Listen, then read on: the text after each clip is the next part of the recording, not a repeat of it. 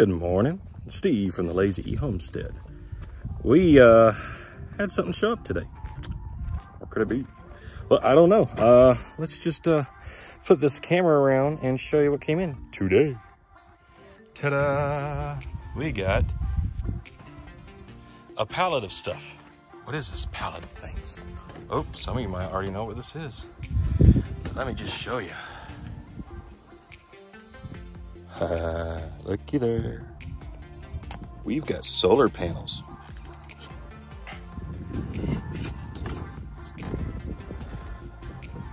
We got 12 solar panels. Super excited about this one. So there's gonna be a whole lot of fun trying to mount these things. So I gotta figure out my ground mount, but it's gonna be sitting over there on the other side of the rock pile. But yeah, it's coming down or going down or going up or something. Something's happening. So anyway, we got solar panels. So let's put up a mount.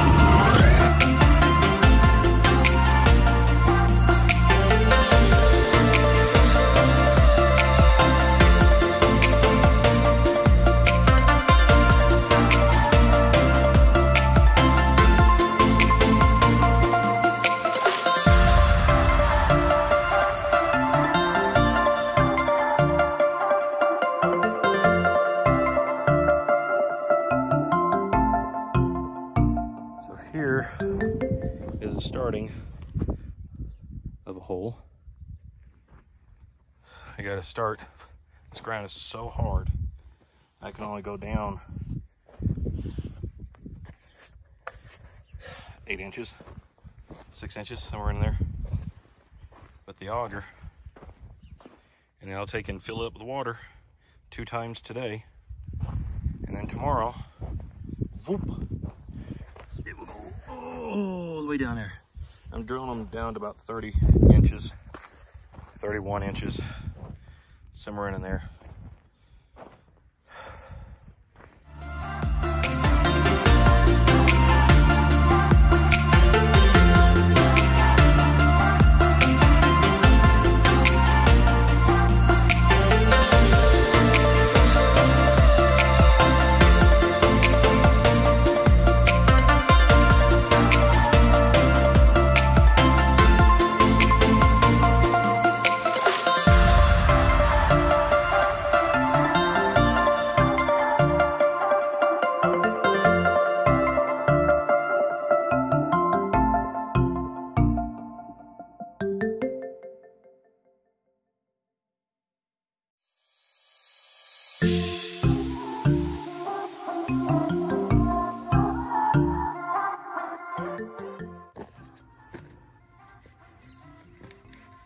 Do this to kind of move it around a little bit to get it kind of settled. That's beautiful.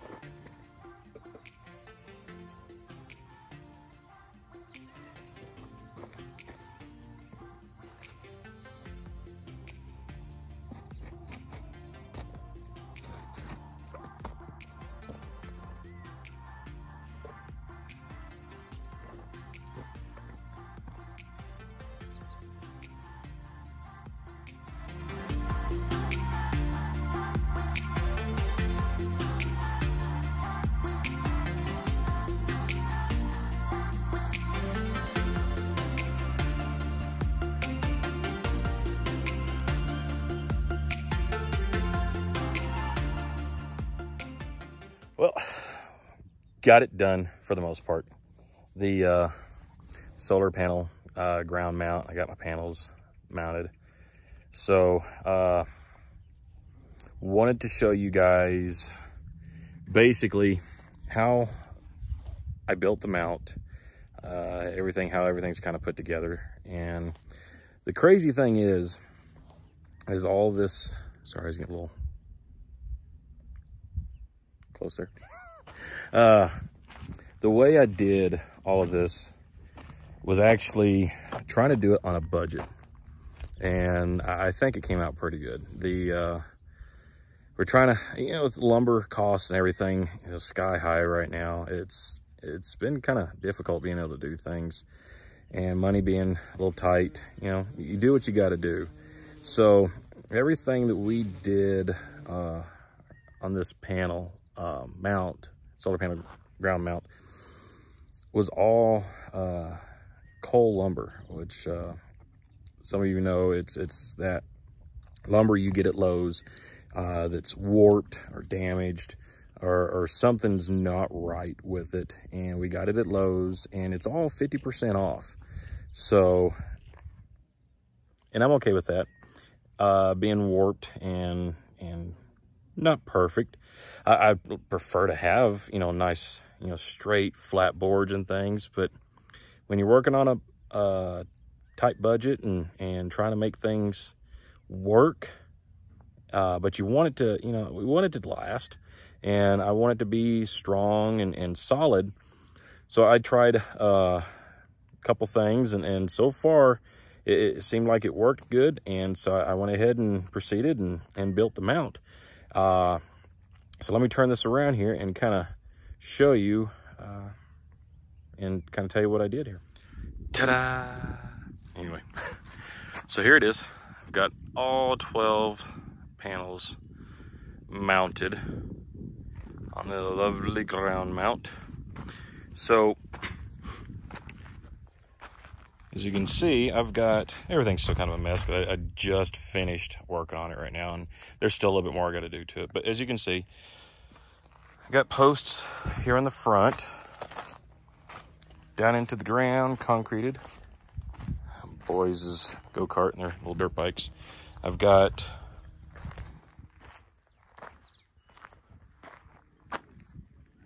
posts in the back, and goes up top. And what I've done, that's too close. Let's see here. Instead of using 4x4 posts, I did 2x6. Sandwiched them together.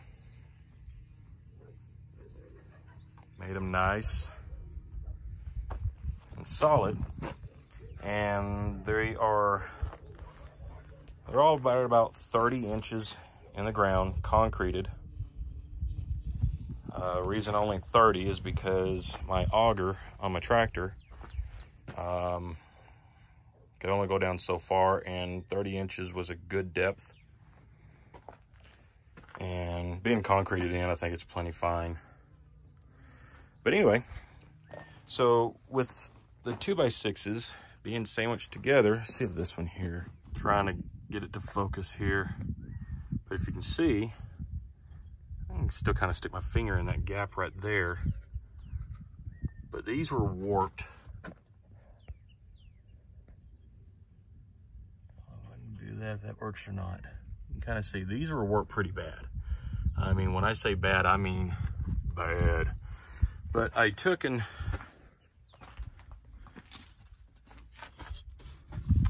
sandwiched them together.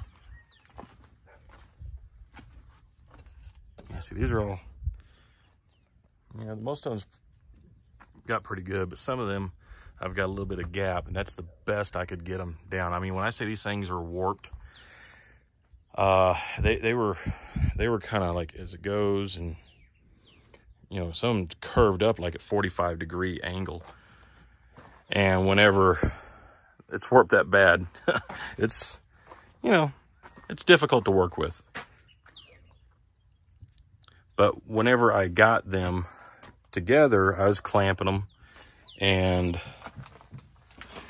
here's an end piece there. So you can see there. And I end up doing, this was an end piece here. So I did screws on one side of the board. And when I flipped it over, the screws were on here. Then I did screws on this other side as well, going down through these. And doing that, it sandwiched them together really well, but they're still warped. See if I can get back and kind of see this one here. Right here, this is facing kind of this way. And as it goes up, it goes facing this way. And that posed some challenges, especially doing it by myself. It was very, very interesting, to say the least. Here's a good example of one there. You can see how this one is this way, and as it goes down, ends up twisting the other way. I'm just kind of explaining what the cull lumber is. So I did the 2x6s in all the posts, concreted in. And then I did 2x6x12s that, let me go back over here and show you, that go from here up to there. And I got them all screwed into there really nice and tight to those posts. And that started it up pretty decent. So whenever I did these, the ones that goes front to back, I did them at, and I'm trying to remember, I want to say 42 inches apart. The reason I did that was because I had a limited number of boards, and I was trying not to buy any more. I feel like it's plenty strong enough. So when I did those, then after that, I go down here in the end, it's still exposed. So through here, the board, front to back, up to there. And I've got these 2x4s that run all the way down. And those are what the solar panel mounting brackets mount to. The thing I had with those, you can kind of see here, they just mount a couple screws, and they've got these nice little ears here that keeps it from the panel sliding up and down. I got those all the way down. The issue and problem that I had is when I did these, this was a mess. All these up through here. I had to drill holes, so you can kind of see there.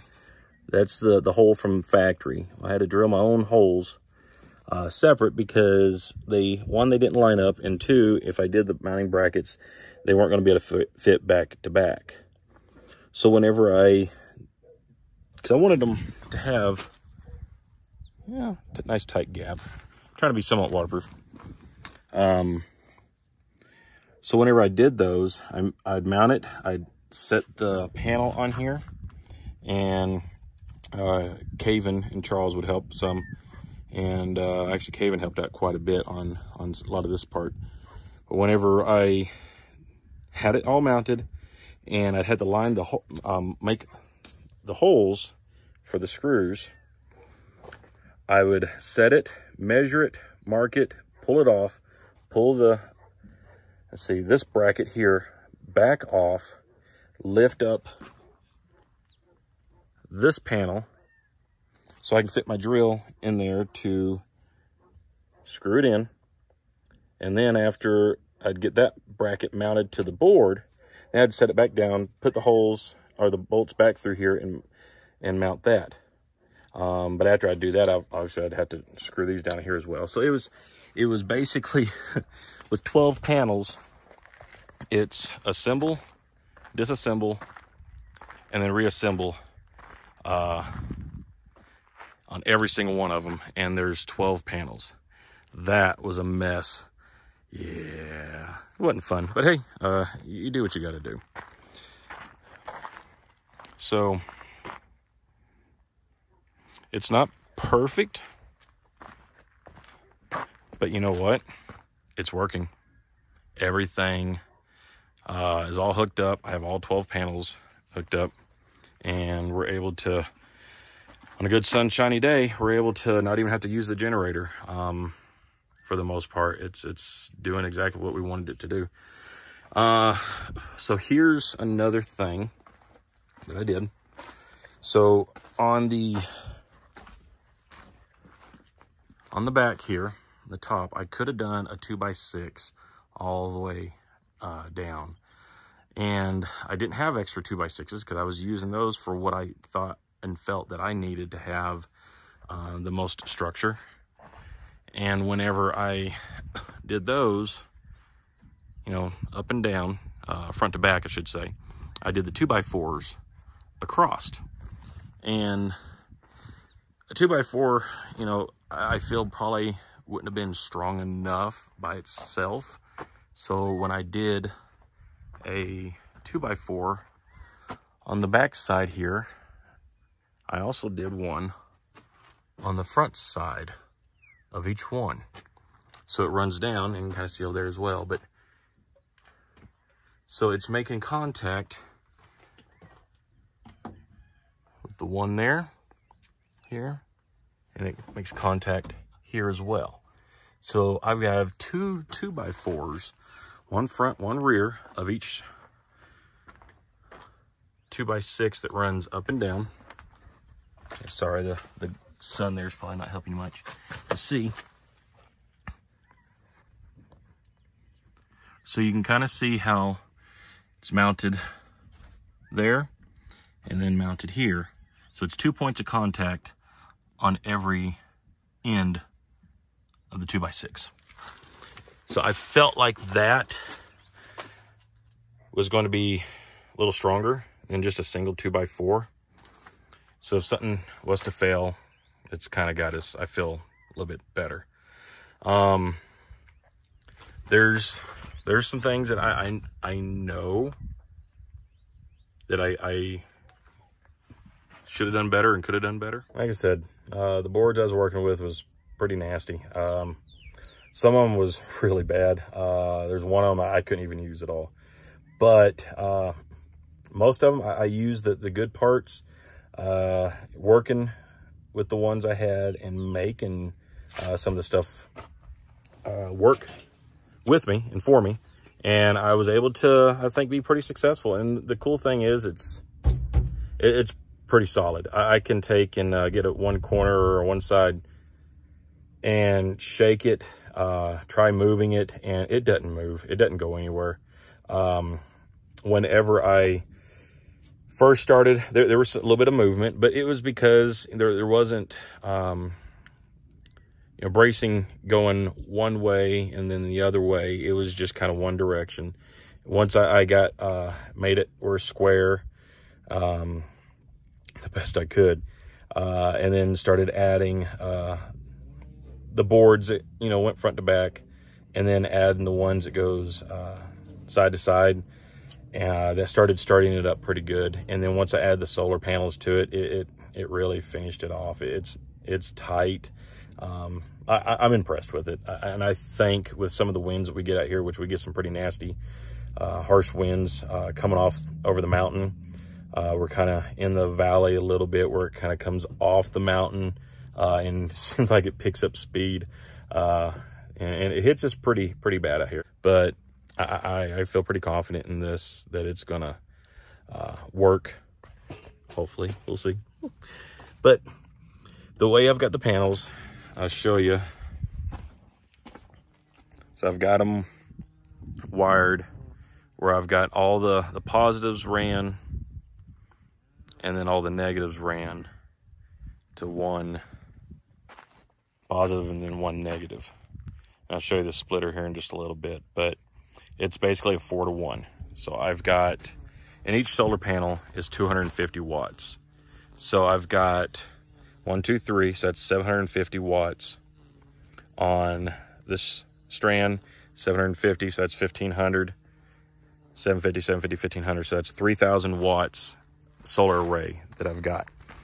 And it works out really good. For the most part, I believe I'm probably gonna have to add maybe some more solar panels, but I'm not going to do it here. And I purposely did not want more panels here because it would have been a massive ground mount. But what I'm planning on doing is looking at either 3 or 4 more solar panels on each side of my solar shed.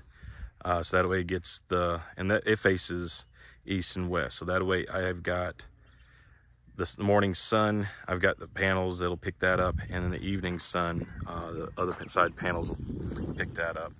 Here's the splitter. So everything's just kind of temporary for right now. But these are the fuses. So 1, 2, 3, 4. So it comes 4 to 1, and that's the positive. And same thing with the negative, which is right here. 1, 2, 3, 4. You can see it up inside there. To that, and it goes negative. Eventually, I'm going to have a here or here, probably up in here. I'll have a box, and then the wires, all the wires would go under the ground in the gray conduit over into the solar shed. So, but that is, for the most part, the gist of the mount. I left that one post sticking up right there. I'm planning on doing one of those outdoor weather stations. It tells me how much wind and rain and temperature stuff. So, but that's pretty much it. I'm sure there's probably some stuff I missed, but for the most part, if you guys have any questions, reach out, ask. I'll answer the best I can. If I don't know the answer, I'll make up an answer. I'm just kidding. But yeah, it's working. I'm looking at probably doing some more batteries. And then so that way we've got a little bit more juice to last us overnight, because honestly, this fat boy likes air conditioning, and I like sleeping in a nice cool house. And in the mornings, by the time everything's all said and done, sometimes the batteries are like way down. The other morning when there wasn't much sun, the other morning the batteries died right after we got up. It was just too low a voltage. So but it went all night and shut off around 7 o'clock in the morning. So not too bad. But I figure if I get a couple more batteries and give me a little bit more storage capacity, it should push on through, especially on the days when it's a little cloudy, or if I'm not getting as much, at least I'll be able to have some more capacity to use things when I need to. So, but anyway, got any other questions, just please reach out. But most of all, if you guys like the video, make sure you like and subscribe and share content. And here's one of my helpers. Hello. What'd you think about helping building the solar mount? Fun. Fun? It was a lot of work, wasn't it? Yeah. Those panels get kind of heavy when you're trying to go up top. And you're short. Yeah, he'll get tall. Before too long, it'll be like this. He'll be taller than me. That kind of hurt my leg a little bit, a little weak there. But anyway, all right, guys, thanks very much. We appreciate you. Love y'all. And thanks for watching Lazy E Homestead. And then we got Bruce in the back. What you doing? See you guys.